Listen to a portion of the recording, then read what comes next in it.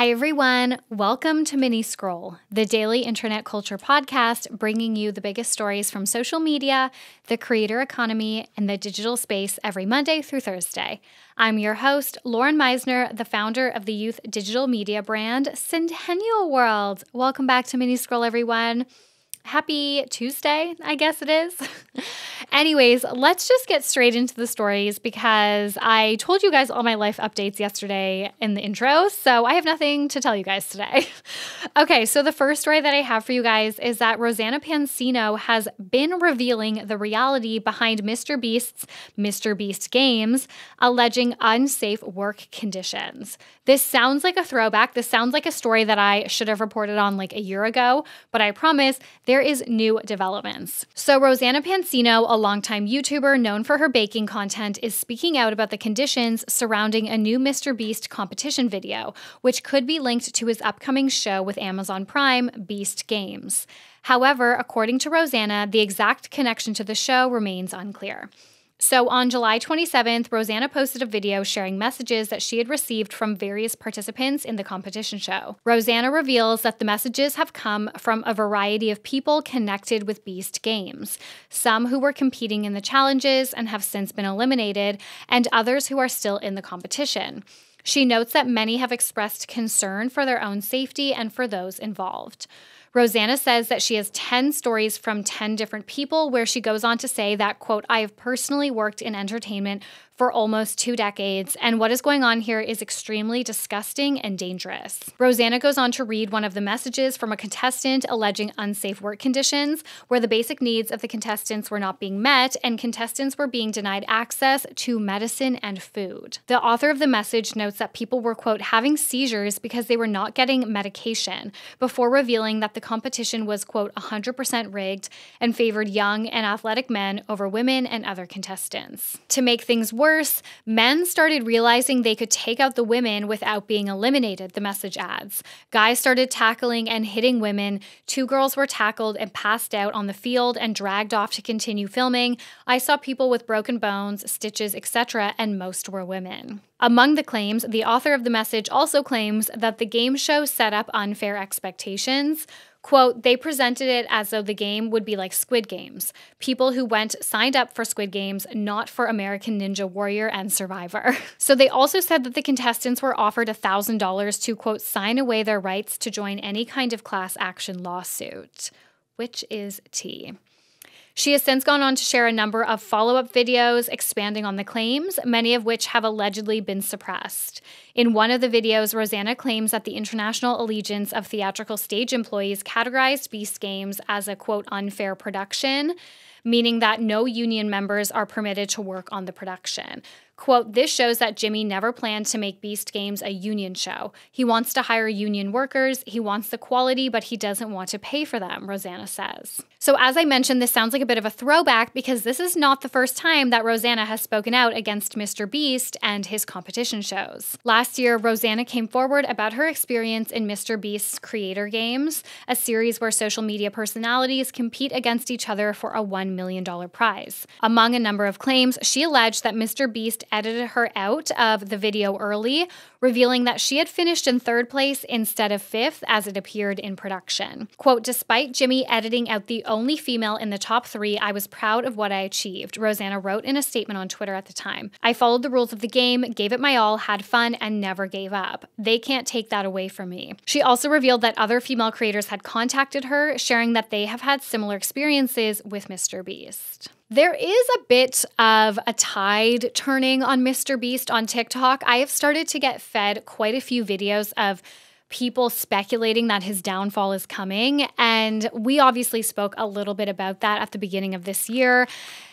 He's still widely beloved because he's been able to play this philanthropic character where if you don't think about it too critically and you just kind of listen to like what he tells you about himself and his motivation, then it seems like he's using his content, his platform, his fame, his money to do way more good than not. And I think the kind of house of cards is starting to fall.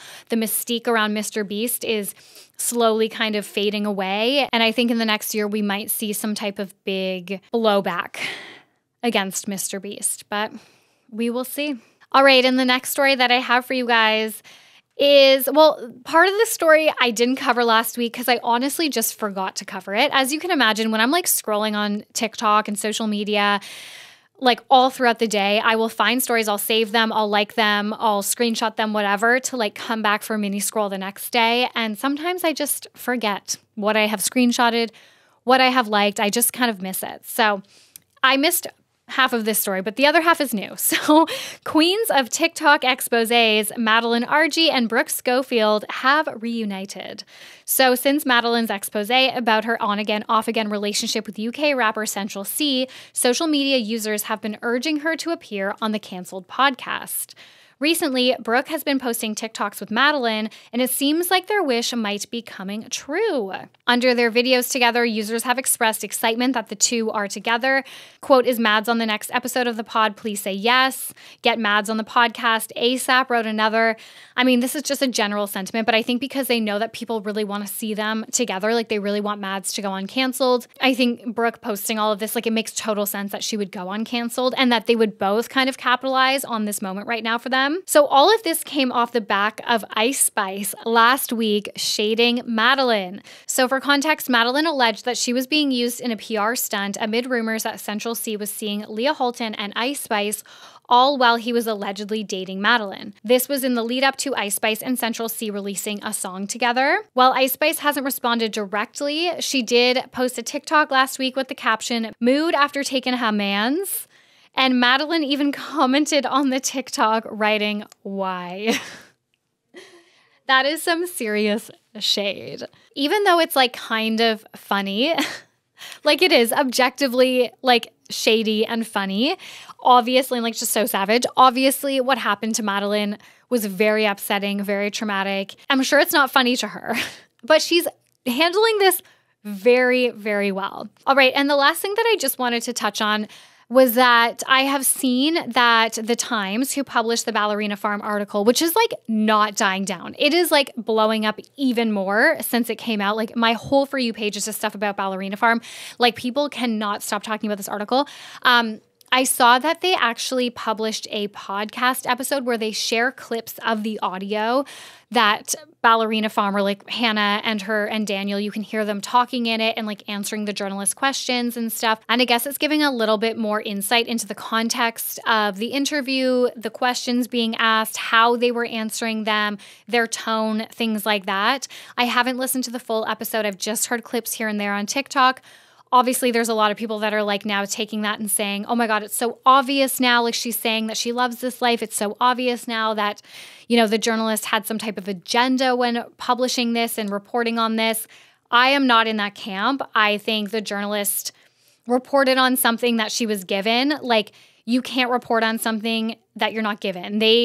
She reported on what directly came from their mouths, the exact interactions that she had. Of course, she's going to, you know, infer certain things based on, I guess, her own biases or opinions.